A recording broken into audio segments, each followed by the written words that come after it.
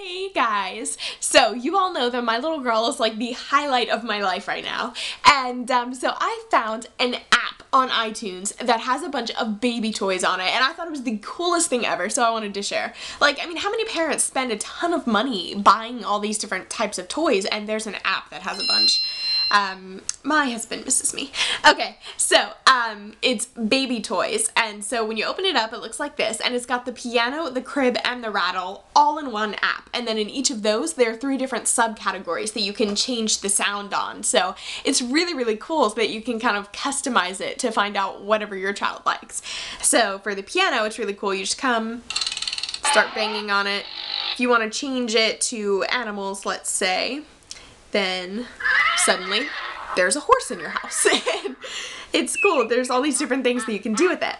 And then you go to baby crib. It just plays this adorable little lullaby. And you can pick between 3 of them. So it's like the easiest thing for you to just leave your phone in the room and let your little one go to bed. Like, how awesome is that? Like a parent's dream when you're exhausted.